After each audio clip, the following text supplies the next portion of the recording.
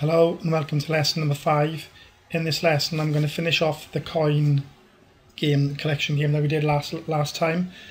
I'm going to add in a sound effect, and then I'm going to change the layout of the text that we use. I'm going to make it larger and change the colour on it. But before I do that, I'm just going to tidy up the text, the code that I did last time. I'm going to indent it. So I'm just going to make it so that it's a bit neater, so that if we ever need to come back and edit the code or change things, it's not so badly laid out. So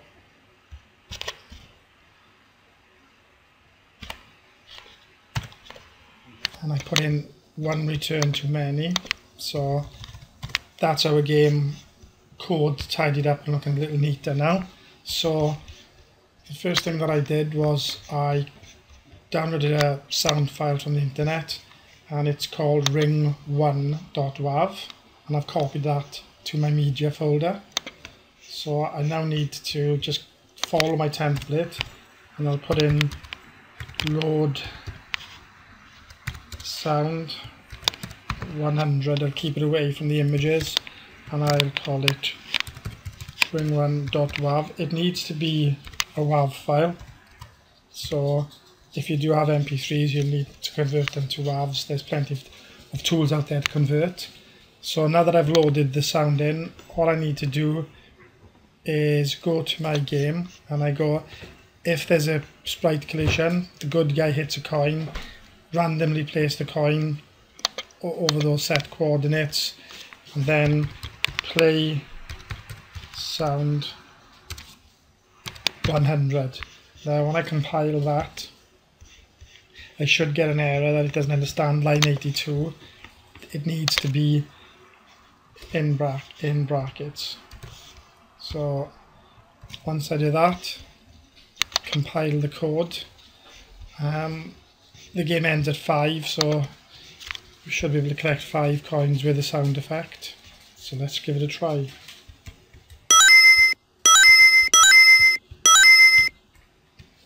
And that was 5 rings each time we collected a coin.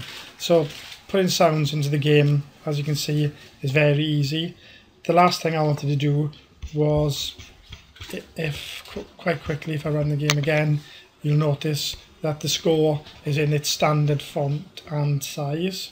So what I'm going to do is I'm going to look at changing that. So I went to the help, and when I was in the help, I went to, I think it was guides and text, and I learned a little bit about creating text, so you can actually enter text. That was quite helpful, but I preferred to go to the examples, and I just looked for working with print, and where was it? I don't think it was there then. It must have been in examples.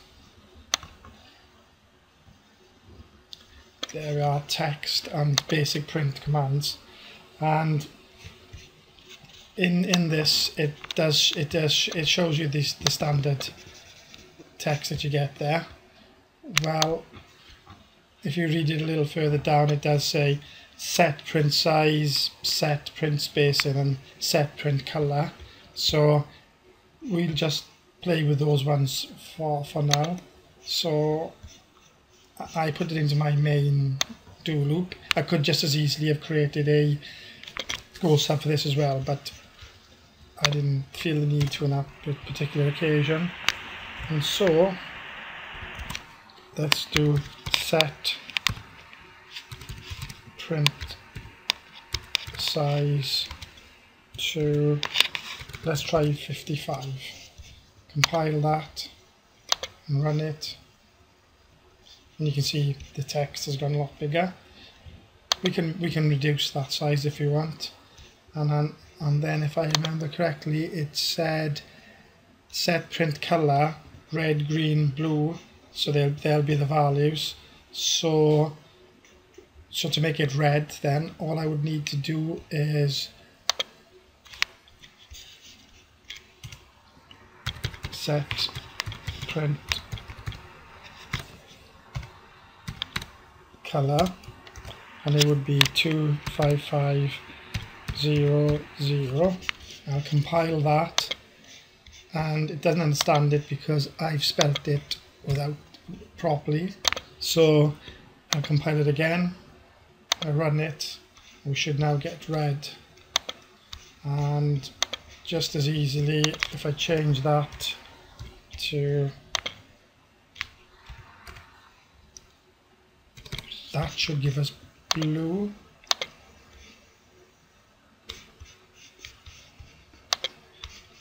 Red, green, blue. So that should give us, that was correct. And then finally, I'll change it.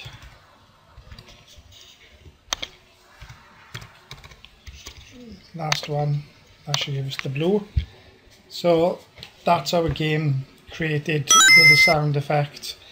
The next lesson I'll put a timer in, and after that we'll probably go for creating an enemy that will follow you around the screen, and each time the enemy hits you, you lose a life. Thank you for that.